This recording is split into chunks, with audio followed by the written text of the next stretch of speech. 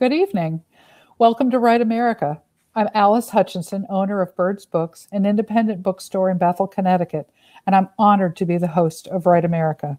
The aim of this series is to help set the country back on a correct, productive course of freedom, justice, equality, and plain human kindness.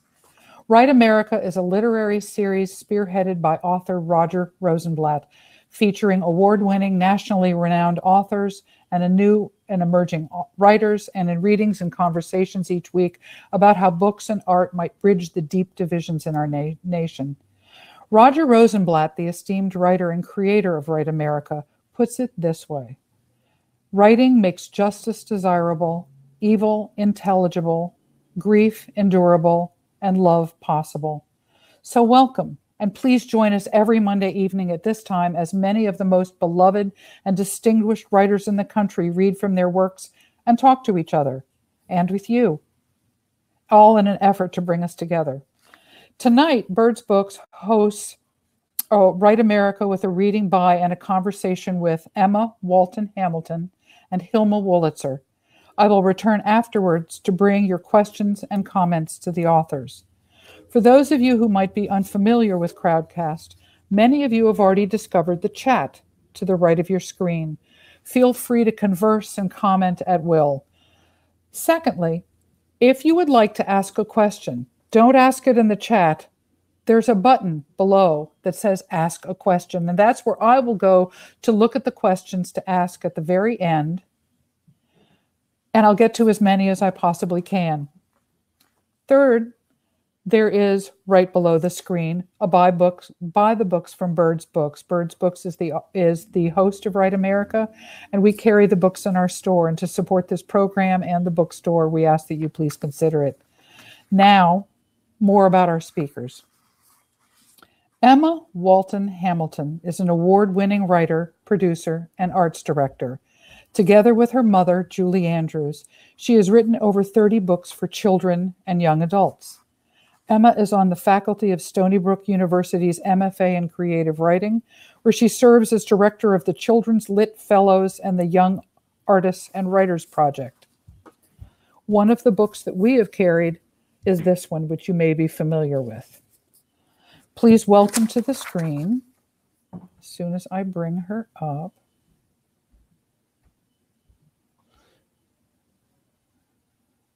sorry about that, Hilma. I picked up the wrong person. It says, there you go. Sorry about that. No worries. Hello, everybody. I'm hearing a tremendous echo, Alice. Is that expected? I am not sure, but I will toggle off in case it's coming from me. All right, thank you.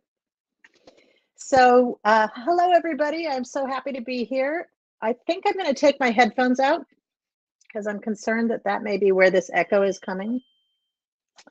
I'm also being told that people can't see me.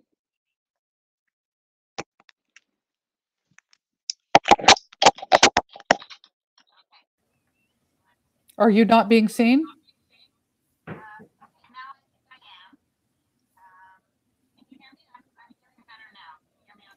I don't hear you.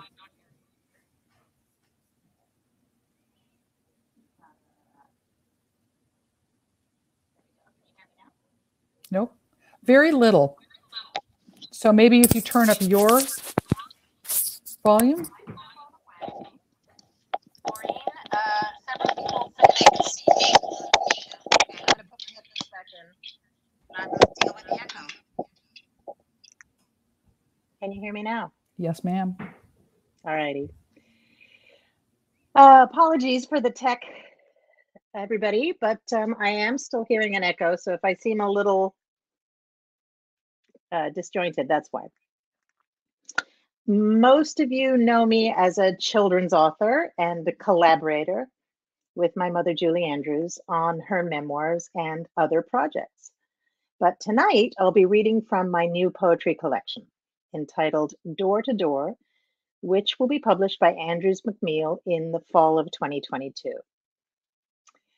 The collection is structured as a book-length sonnet, and can best be described as a plea for accident and grace in a world where wonder is too often supplanted by obligation. The poems themselves are mostly autobiographical. Parts 1, 2, and 4 encompass a range of poems and a range of forms and subjects, and they include home, creativity, marriage, parenting, aging, grief and loss, politics, the making of art, and the mysteries of the natural world. Part 3 represents the sonnet's turn and features poems inspired by the life and writings of the 19th century writer, philosopher, and sometime hermit Prentice Mulford, who was born and raised in my hometown of Sag Harbor, New York, and who traveled the world and ultimately spent a decade living off the grid in a cabin he built in the swamps of Passaic, New Jersey, while commuting to New York City to work as a journalist.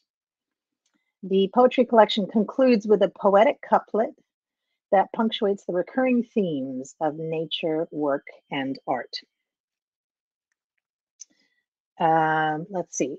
I'll start tonight with one of the poems that speaks to both home and art. And I would just love to know, could you let me know in the chat if you can hear and see me, because I'm still hearing a terrible echo, which is confusing.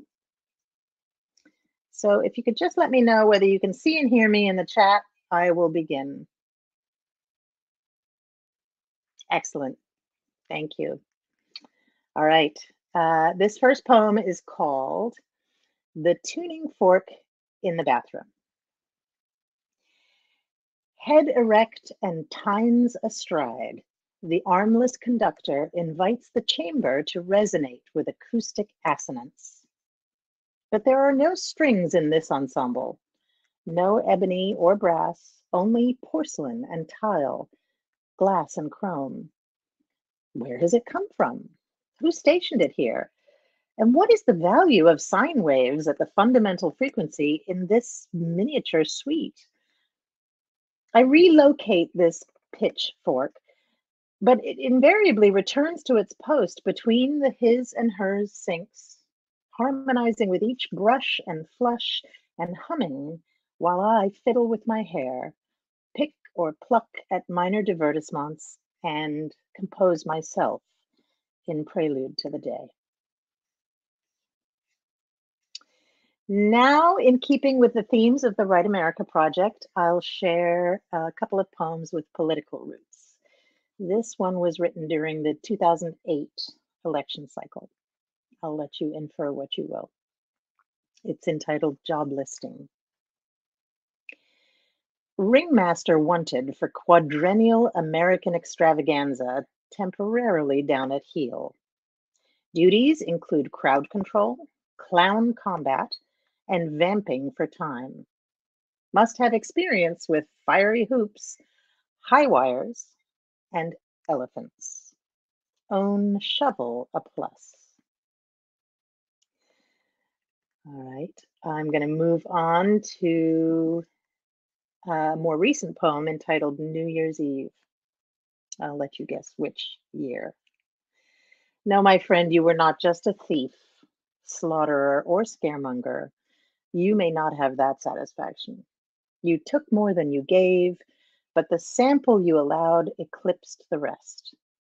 Despite the shockwaves threatening past and future and sucking the marrow from our joy, your tangerine dreams, your upside down world and terrorist tactics served only to widen our eyes and expand our hearts. We have awoken from our sleep, and you have simply strengthened our purpose and resolve. Tomorrow, you will be a number on a pair of plastic glasses while we take your measure and rise above to love each other once again. And now a poem called Global Warming. The burst spigot sprays the river birch with upside down rain, sheathing every branch in frozen glass. 100 slender jewel cases, refracting winter light and magnifying the showpiece within. One by one, the casings drop to the pockmarked snow beneath, fractured vials littering the walkway, leaving hungover branches to droop and drip in memory of crystal-induced radiance.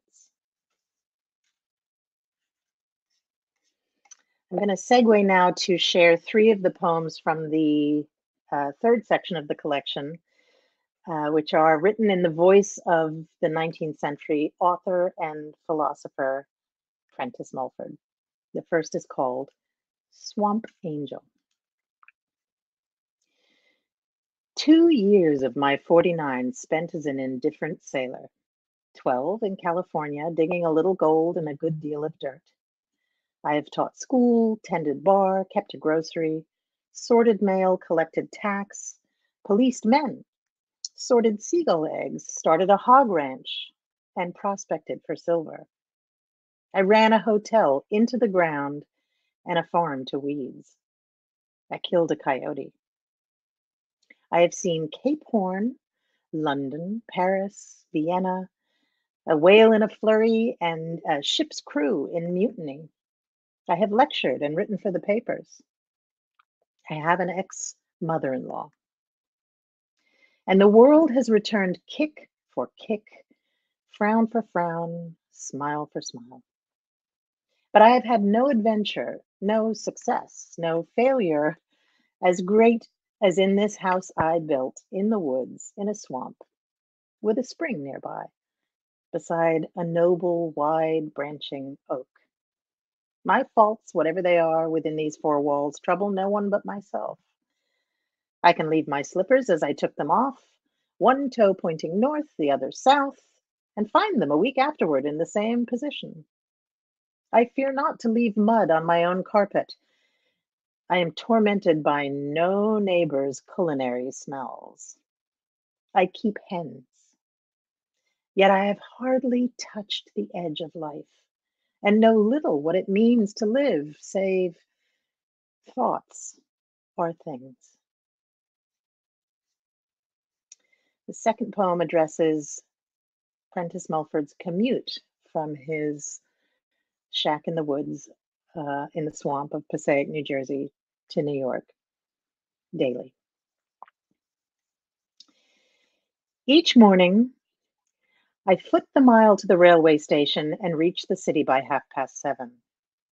At the newspaper office, I make a summary of the same eternal round of events: murders, burglaries, suicides by pistol, razor, rape, or poison, embezzlements, high-toned, thefts, low-toned, smash-ups, fires, burst boilers, falling elevators, glass explosions, kerosene burnings, failures, and everything else, which happens in all civilized communities just the same one year after another. The only difference being that the victim or the villain has a different name this year from the same date last. I wonder why people are interested in reading such a monotonous and ghastly catalog of horrors as I dish up for them daily. I wonder if they will so continue to read through all eternity in case their lives are spared that somewhat incomputable period.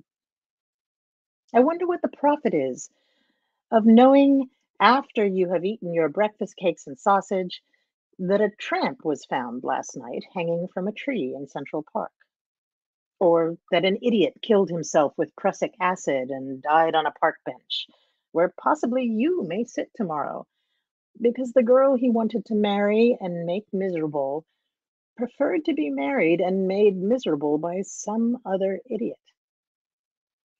Yet I serve up this intellectual stew made from the ingredients of our barbaric civilization with a tolerably clear conscience. First, because I am well paid for it. Second, because I like the work. And third, because the public wants their daily horrors spiced as I spice them. And then I fly back by rail to my beloved swamp, where I labor until dusk, overlooked only by an occasional crow perched on a neighboring sycamore, cross, tired, and hungry, because there is no young corn yet to pull up. My final poem in this section is titled Brooding in the Gloom. Despite all I have done to gain seclusion, the cares of the outside world invade. I parry against every small intrusion, outwitted by decisions to be made.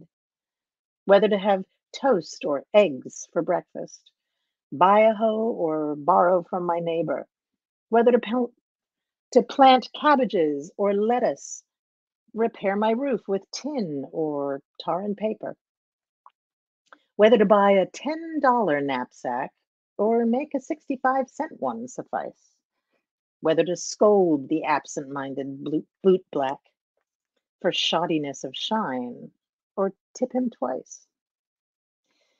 Yet in these thousand thoughts of every day, which I am well ashamed to hear confess, I shall or shall not, should or shouldn't, may, I am creator of my own distress.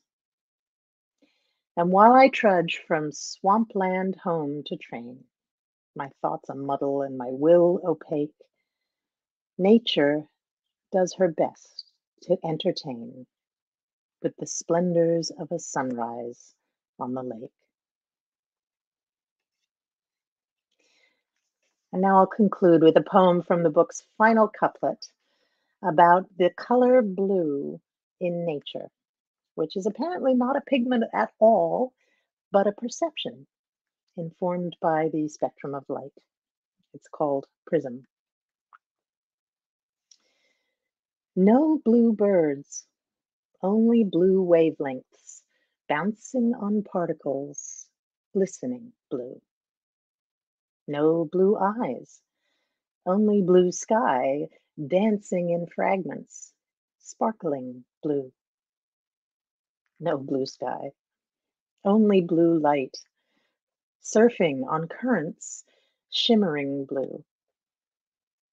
No blue water, only blue echoes, rippling the firmament, burnishing birds. Thank you. Emma, thank you so much. That was just wonderful. Our next presenter is Hilma Wolizer, who is a recipient of the Guggenheim and National Endowment for the Arts Fellowships, an American Academy of Arts and Letters Award in Literature, and a Barnes & Noble Writers for Writers Award. She has taught at Iowa Writers Workshop, New York University, Columbia University, and the Bread Loaf Writers Conference. Her first published story appeared when she was 36, and her first novel 8 years later. Her many stories and novels have drawn critical praise for illuminating the dark interiors of the American home. She lives in New York City. And this book very recently has just come out. It is her new book of stories. I'd like to welcome to the screen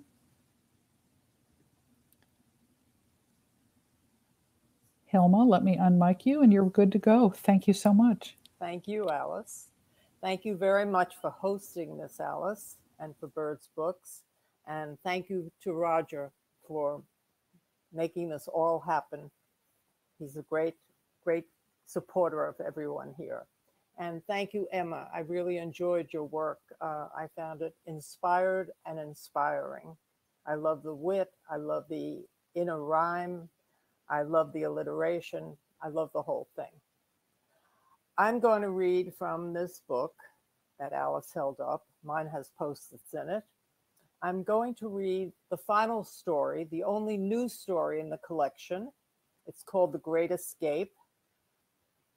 I wrote it last year in the middle of the pandemic.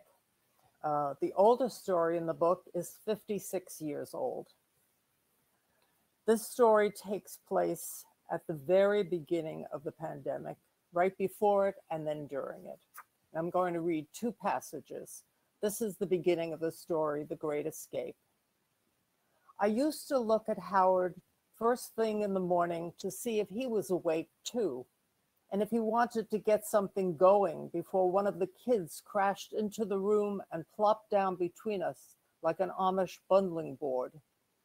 Lately, though, with the children long grown and gone to their own marriage beds, I found myself glancing over to see if Howard was still alive, holding my breath while I watched for the shallow rise and fall of his, the way I had once watched for a promising rise in the bedclothes. Whenever I saw that he was breathing and that the weather waited just behind the blinds to be let in, I felt an irrational surge of happiness. Another day, and then another, and another, and another. Breakfast, vitamins, bills, argument, blood pressure pills, lunch, doctor, cholesterol medicine, the telephone, supper, TV, sleeping pills, sleep, waking. It seemed as if it would all go on forever in that exquisitely boring and beautiful way, but of course it wouldn't. Everyone knows that. There were running death jokes in our family. My father driving past a cemetery. Everybody's dying to get in. My mother, death must be great. Nobody ever comes back. Howard's mother, when one of us dies, I'm going to Florida. That would have been funny, except that she actually meant it. Now, none of them was laughing or ever coming back.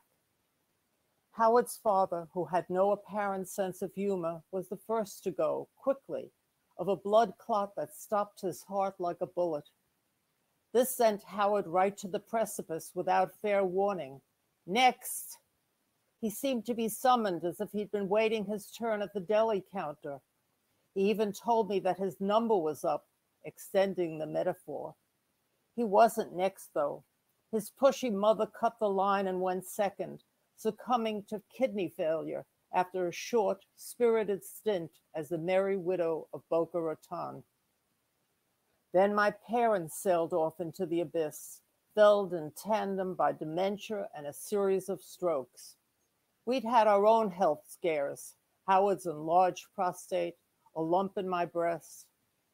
Several of our friends beat us to it anyway in a kind of social massacre, while in what seemed like only a few long afternoons, he and I turned 70 and then 80 and then nearly 90. And this is a passage later in the story, right after the beginning of the pandemic. And because this is a Zoom event and I had so much trouble mastering Zoom, I felt it was appropriate to read this section. It was my friend Ruth's turn to host our book group, but on the advice of her son Jeffrey, a radiologist, she called everyone to change the venue. We were going to have a Zoom meeting, whatever that was, instead of convening at her place. There was much nervous back and forth among the members of the group about this latest development. It sounded easy enough, though. We'd all receive a link, and at the specified time, we would simply open it and go from there. Ours was strictly a women's group, and the few husbands still around were usually banned from our meetings. Whenever it was my turn, I took my laptop into the living room, where the refreshments were laid out, and Howard skulked off to the bedroom like a grounded teenager, closing the door behind him. But the Zoom meeting changed all of that. Enough aloneness. We had to stick together. Ruth, long a widow, would have Jeffrey right beside her to help facilitate things. And I invited Howard to sit next to me on the bed with the laptop between us. I hit the link and we waited, the way our ancestors must have waited for the flickering magic lantern to do its thing. After what seemed like a long time, the screen filled with a notice that our meeting would begin soon. Well, this is exciting, I said. Mrs. Bridge was my favorite novel, with its brief, brilliant paragraphs like vaudeville blackouts and characters I would think about wistfully, as if they were old friends with whom I'd lost touch. I loved Mrs. Bridge even when she exasperated me. She was the product of her circumstances, of her time and place, but I still wanted her to have more insight and more courage and to make better choices, the way I had once wished for a happier outcome for Emma Bovary and Anna Karenina. I was gripping my dog-eared, underlined book and looking forward to saying some of all that when our meeting began, if it ever did. Suddenly, Ruth's and Jeffrey's faces loomed before us, almost as big as life. They were both wearing the kind of masks my daughter Anne said you couldn't buy anymore for love or money. Then one of them seemed to bark piercingly, and Jeffrey shouted, "Mute, Evelyn, mute!" Evelyn Lasky and Mildred, her ancient, incontinent, and yappy Maltese. "How?" Evelyn cried. Oh, what do I do?" While Mildred barked in frantic unison. "Just hit your damn mute button," Jeffrey commanded through his mask, as muffled and menacing as Darth Vader. "And shut that dog up." So much for his bedside manner, I thought, but didn't say. What if I wasn't muted either? Then the faces of all the other women in our book group popped up, each in a separate little frame, like the celebrities on Hollywood squares. Some of the women's mouths were moving soundlessly. Only Evelyn's frame was empty until she whizzed by calling, "Mildred, stay, come."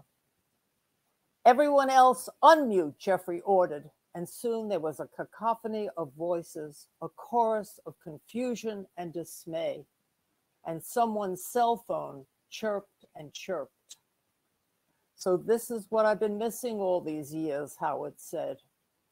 Then Ruth was in the center of the screen again, sans Jeffrey, holding up her copy of Mrs. Bridge and wiggling it. "Settle down, people," she said, like the middle school teacher she had once been. Now, who would like to begin?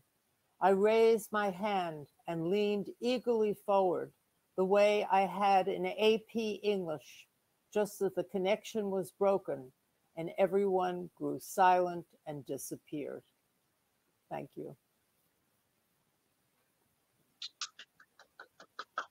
Thank you, Emma. That was wonderful, Hilma. Thank you so much. Thank you. I identify with the Zoom, the technical challenges, which seem to be happening here as well this evening. Yes. I mean, not the technical challenges in your story. Yeah, I had a lot of trouble with Zoom. I seem to have forgotten I did not have a touch screen, and I began poking it frantically when I couldn't hear the people speaking, and it didn't do anything.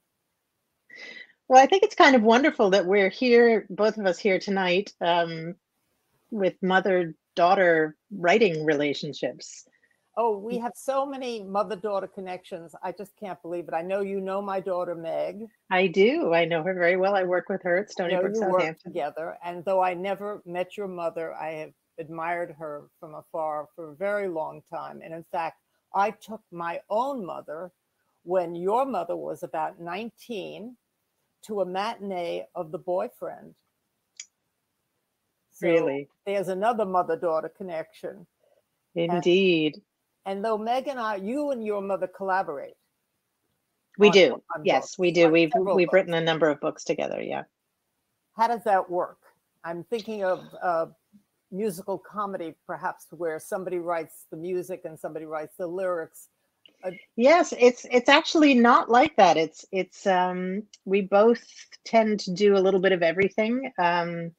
We finish each other's sentences. We typically brainstorm ideas and outlines together, and then when we start writing, it's really a very organic process of just thinking out loud. And I'm the scribe, and I take notes, and we literally sort of write it orally together as I'm taking notes, and then work together on the revision process. Do either of you have the final word? The best idea wins. Oh, okay. Is So you agree and on it. somehow we always seem to agree on what the best idea is. We always seem to know it when we land on it. You would imagine that, I mean, we didn't know when we first started writing together what the result would be, because it could have been very explosive. We're both fairly strong-minded, opinionated women. But happily, I think what helps is that we have different strengths. So my mom tends to be more of the visionary, more of the big ideas and the openings and the closings and the fun asides and the unusual characters. And I'm more of the nuts and bolts and the sort of first act, second act, third act, and we need a transition here. Or we have to not write what the art will show, or whatever the more concrete details are. It sounds like a perfect collaboration. Meg and It works very well. Yeah, Meg and I do not collaborate on work. We do share work with one another. I assume that you also share work that you separate from your mother with your mother. I do, absolutely. Yeah. And how does that work, Hilma? Are you very candid with each other, or are you careful in your feedback? Well, I have to say that Meg, unlike me, I was a very late bloomer. Meg began writing when she was a child, and she was talented, and she was my child. So when she asked me to read something, I was full of praise and full of pride, and I was so happy about it. And she got very angry one day, and she said, "You just like everything I do." And I realized that she really wanted to be respected as a writer. She wanted me to treat her work with more seriousness. And so the next time I was more critical, of course, she burst into tears. So I had to find the happy medium that way. Now, of course, she's an adult, and we're careful with one another's feelings, but we're also totally honest. And I think that's very helpful. And I think it's what I learned as a teacher, that balance of honesty and charity in a workshop works in a personal relationship with another writer. That's a perfect way to describe it, a balance of honesty and charity. I think that's exactly how I would describe my relationship with my mother. And Did you start writing as a child? I did. I was an avid reader and writer. I wrote stories, I wrote poetry, I wrote all kinds of things, and I read a great deal as a child. And as did my mother. Actually, she wrote stories to entertain herself when she was a child. She was a child performer, a professional child performer, and she was on tour a great deal. So her writing and her reading were her companions, essentially, while she was at work. And she encouraged you. And she very much encouraged me. As a matter of fact, I had a sort of detour. When I was a child, people used to say to me, "What are you going to be when you grow up?" And I would quite often say, "Well, I'm going to be, well, for a period of time, I was going to be a veterinarian, or I was going to be, a fireman, and then I'm going to be an actress." And she always said, she says that now, but you'll see, she's really going to be a writer.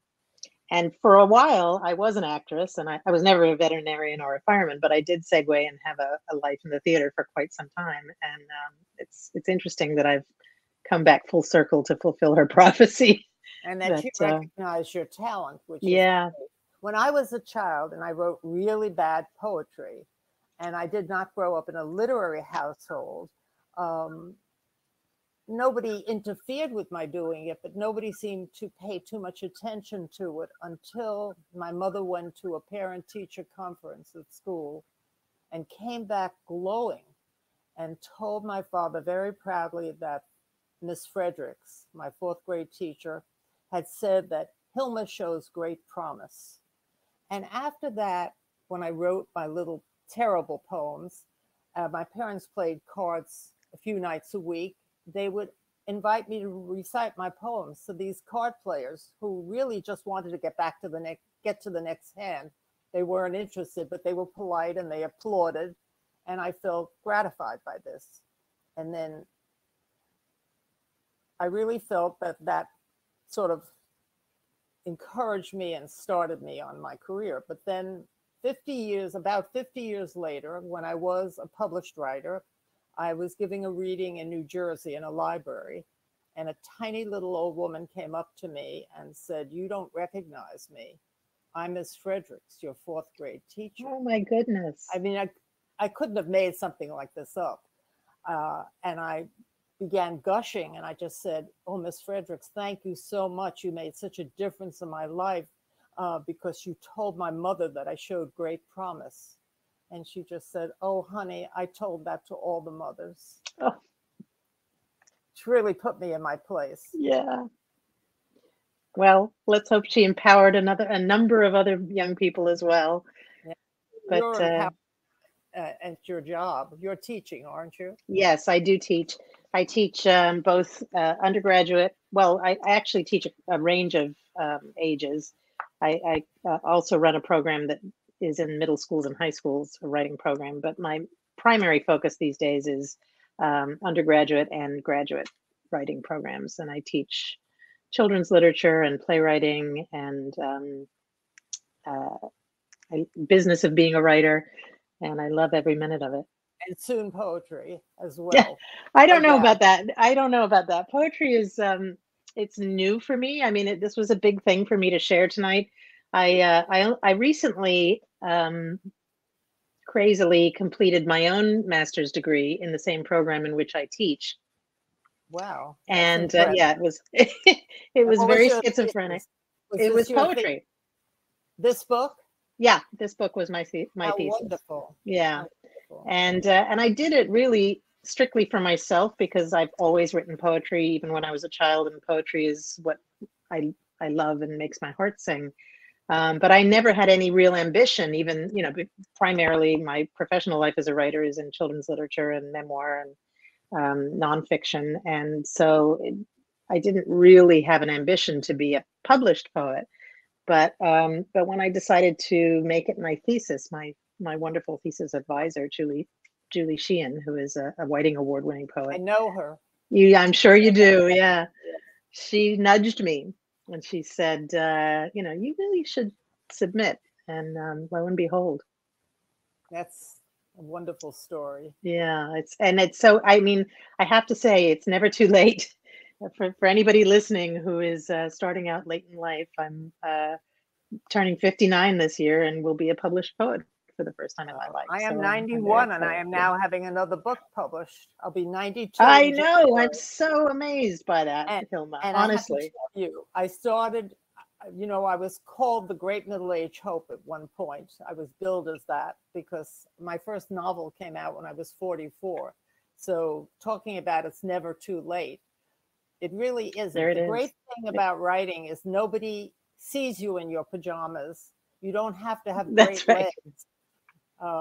You just have to be until you end up on a screen like this, right? Right, exactly. That's unfortunate. But the screen, you don't have to have anything. You don't have to be wearing anything from the waist down, which is also no, you don't. Nobody knows. I may have my pajama bottoms on, and you don't know. Exactly right. I may as well. That's part of the great mystery of being a writer is you get to have a private life. I'm thinking a little bit about women as writers, and I remember when I started writing, of course, was when I began publishing short stories. It was in the 60s.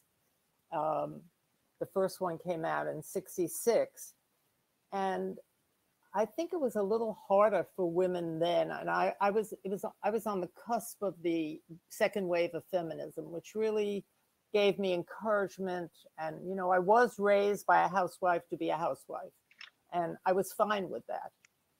But I also remember that my very first newspaper interview, the headline said, "Housewife turns into writer," and I really don't think that had I been a male working in a butcher shop or an insurance office that anyone would have said butcher turns into writer. That's exactly right.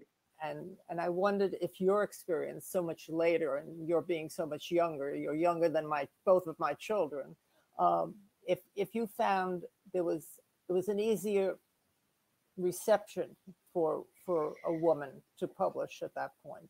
Well, I without question I did, but I wonder too how much of that had to do with the fact that I was raised in a very arts-centric family, you know, in a sort of a rarefied environment that both well, all four of my parents, I should say, because my mother and father were divorced when I was very young and both remarried, and all four of my parents in both my families worked professionally in the arts, and there was never a question as to, you know, whether or not I could pursue a professional life or a creative life. It was just a given, and yeah, I feel very fortunate in that regard. I will say that doesn't mean that I don't struggle with all the challenges of being a wife and a parent, and you know, a professional person and a homeowner, and you know, everything that I think all women, all people these days struggle with. Yeah, It is hard to balance it all. Yeah, I wish I had a wife. We I could wish all, I had an assistant we or could a all wife. use one. Yeah, There's exactly. no question But about it. I think that my daughter had an easier time of it in two ways. One, I got married first, had children, and then became a writer. right, She became a writer first, and I published my first novel at 44. She was 22, exactly half that age when she published her first novel. And then after that success and a few other books, she married and had children and continued her career. And I think that my husband and I were always very accepting of her as a writer. First of all, I don't think I was exactly a role model for her because I was also very, very busily ensconced in domestic chores at the same time. Same time I was writing, I was still making fancy Jello molds. I mean, I was using that creative energy in so many different ways. And finally, right, I freed myself. And I think that those feminists who first wrote about women's right to have complicated lives, to have creative lives, really made a difference for me. And I think that she was already encouraged, and I didn't have an education, by the way, either, so that made a very big difference. I got married very young, and then immediately, you know, just began making Jello molds and having children, and right. it was fine because it gave me literary fodder. That domestic life gave me a lot of material that I later used. But it gave me. Was your family supportive when you started writing in your 40s? I have to, well, I was in my 30s actually when I started writing. In my 40s when the novels began coming, but I wrote short stories for a long time. And at first, I think my husband did not really like it because I had not contracted to be a writer. I had contracted to be a wife and a mother. And then, of course, he became more and more enthusiastic about it as it went along. And my parents, too, who were very loving and supportive in every other way. Before I published, when I was writing short stories at the kitchen table on a standard typewriter with the kids running around and the dog barking and so forth, and my mother would call me and say, "What are you doing today?" And I would say, "I'm writing a short story." And she would just say, "Well, did the sheets get there from Macy's yet?" I mean, it was as if I hadn't even said anything. But then when the first story was sold, it's the title story of the book, Today a Woman Went Mad in the Supermarket. It's an apt title for what I was going through. And I told my parents about it. My father was so impressed. And he said, "The Saturday Evening Post, why, I read that at the dentist's." And it gave it such authority to him. Yeah. And at that point, and I also got some money for my writing for the first time. And I went right across the street and bought my first car, a Rambler station wagon. I mean, I put a deposit down on it. I didn't get that much for the story. And then I didn't publish another story for 3 years. And then it was to a small, very prestigious, but small literary magazine, for which I got a tenth of what I've gotten from the Saturday Evening Post. So then I realized I wasn't in it for the money, which was just as well. Yes, exactly. I'm sure you know that. I know that very well. Yeah. I mean, that's one of the reasons why most of us teach. Do you think you can teach writing? It's a question that comes up all the time. Do I think you can teach writing? I do. I think that you can teach craft. Voice is harder. Yeah, that's so innate. Yeah, voice is harder, but I definitely think you can teach craft. And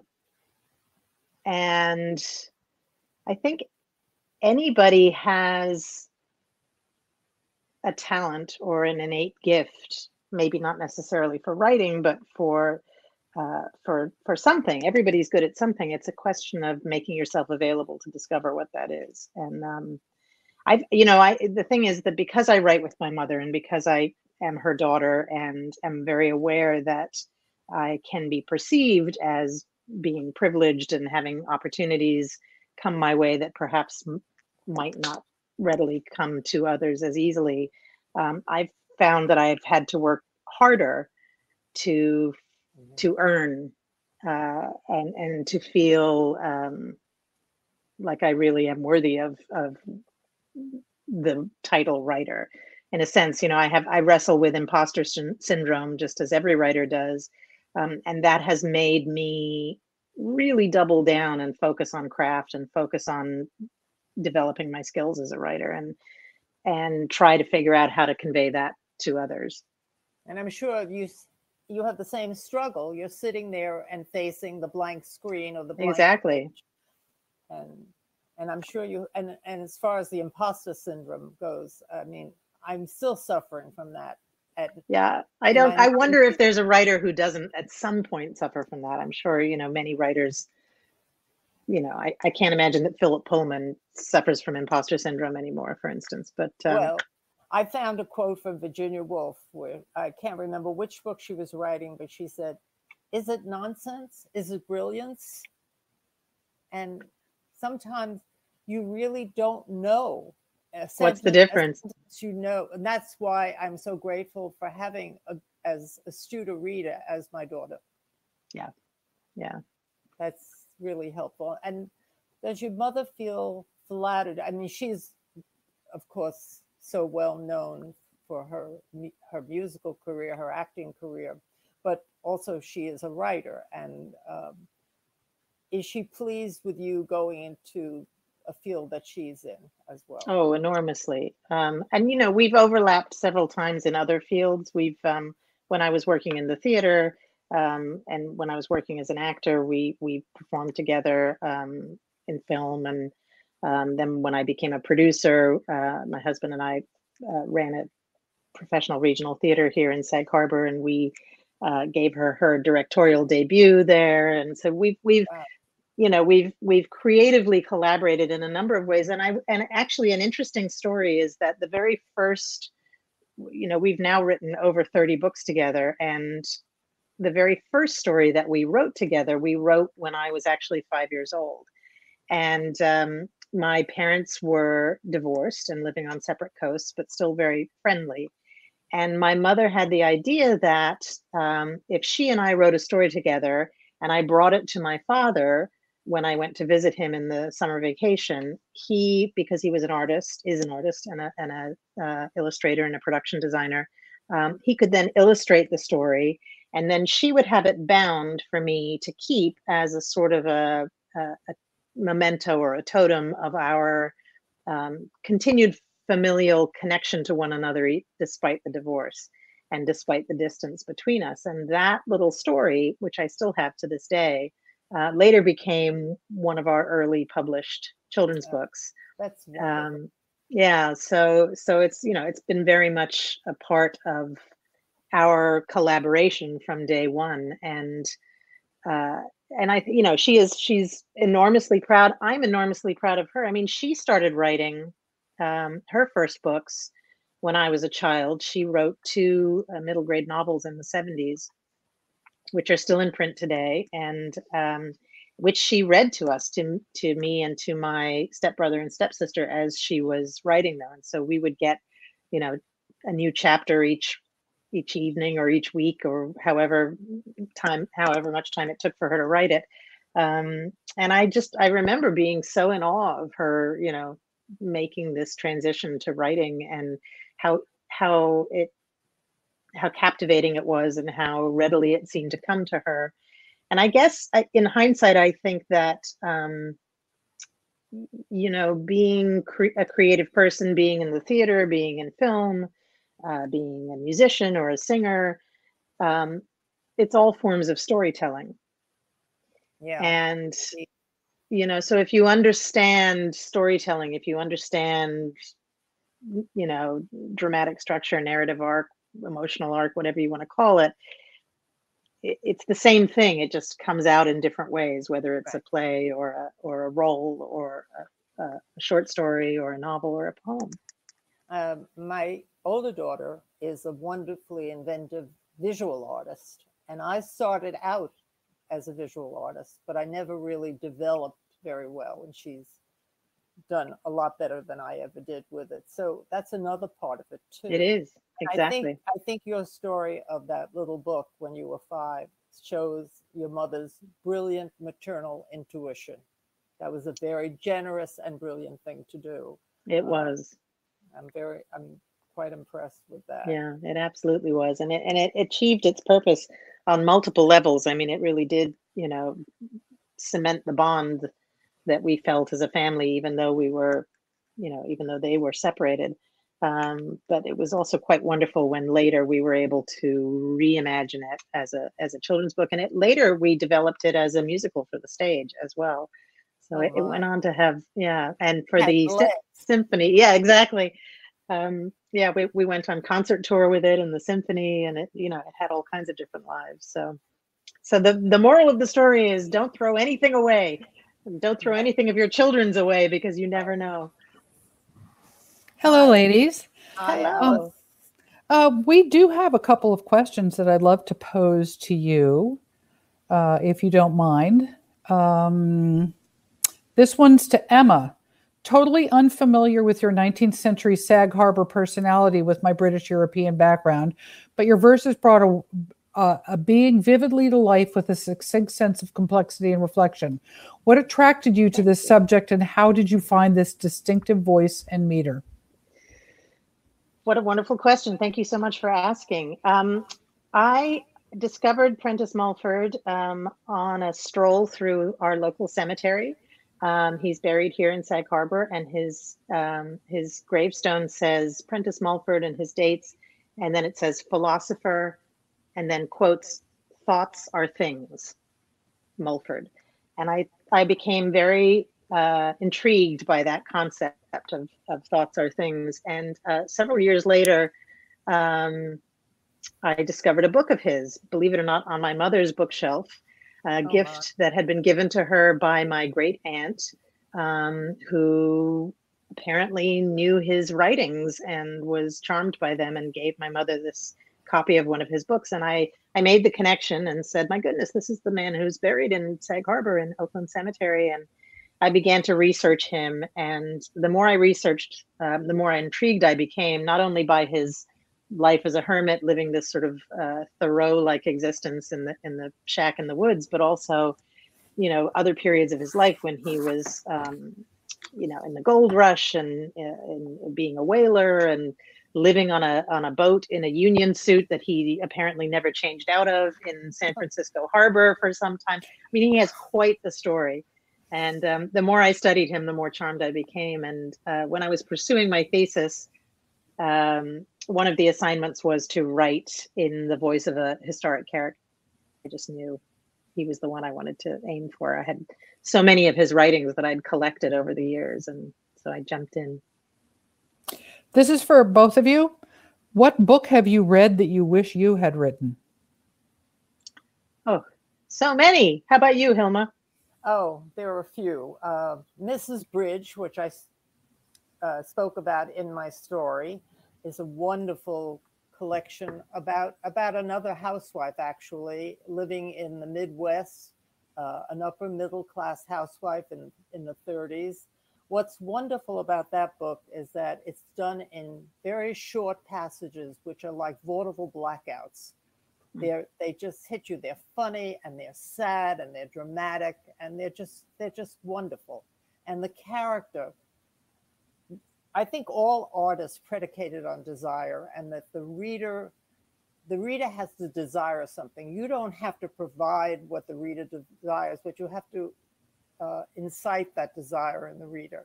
And what I wanted was for Mrs. Bridge to figure out what she was doing wrong and to fix it.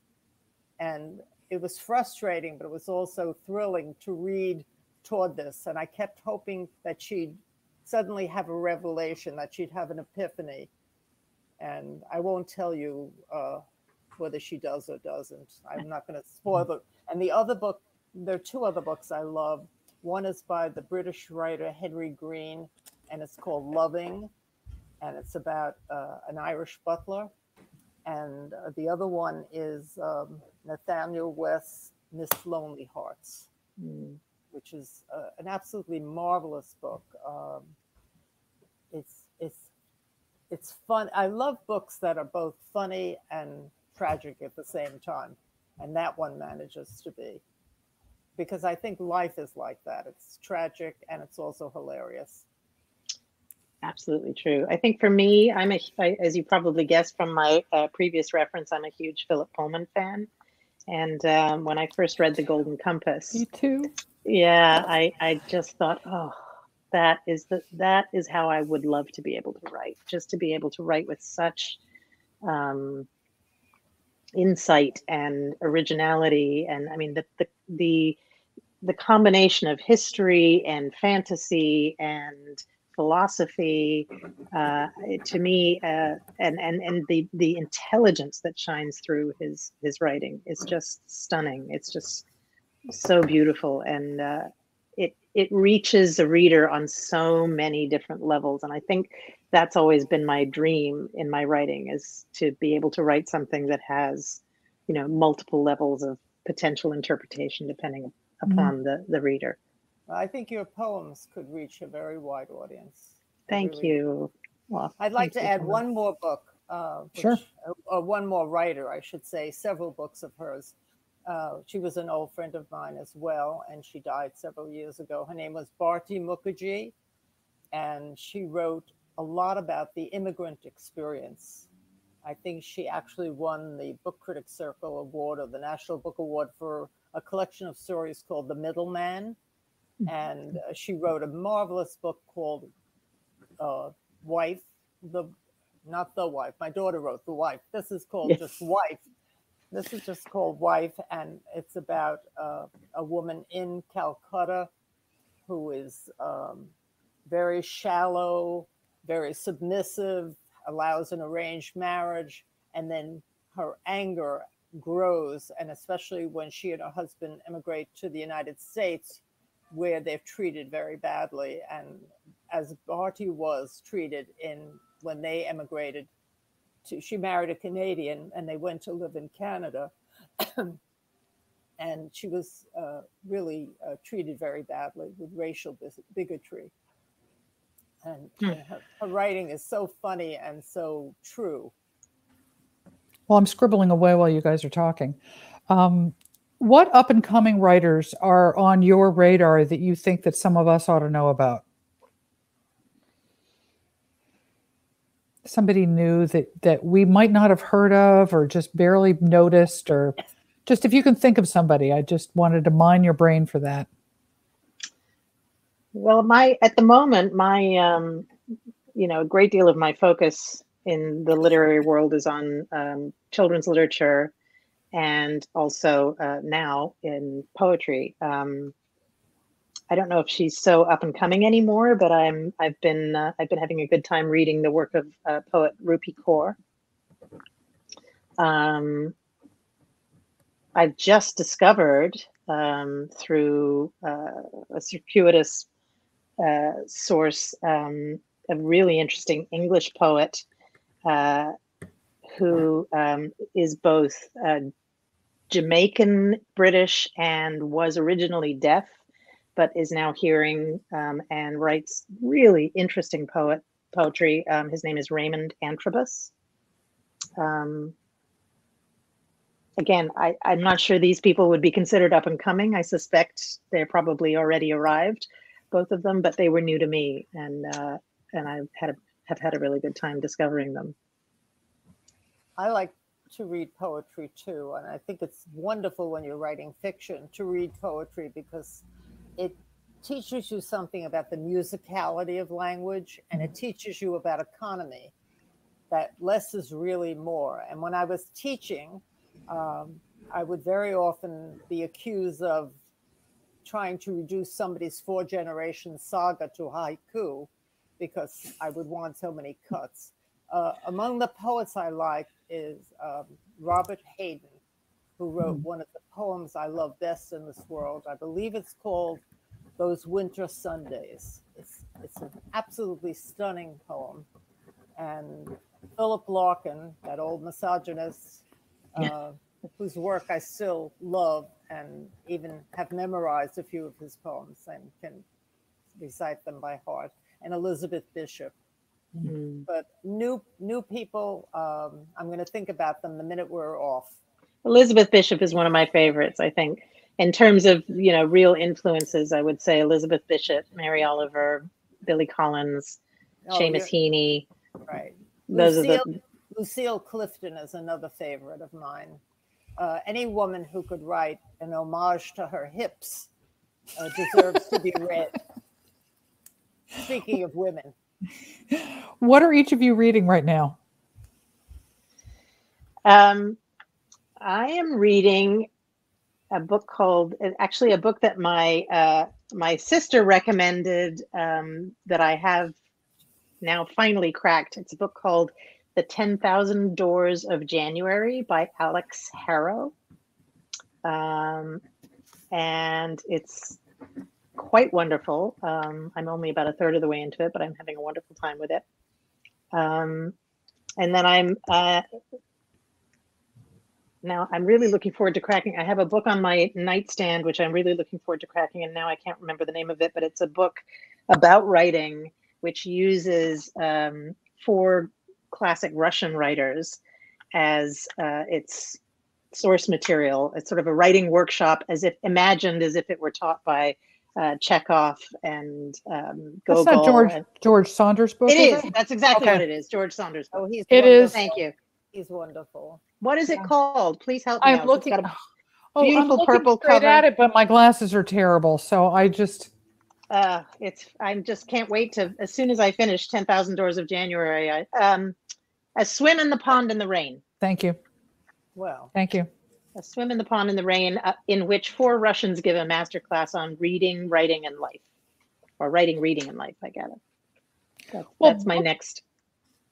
I have been rereading Grace Paley, who's a strong influence for me, because she gives you permission to write in a neighborhood voice, which was very important.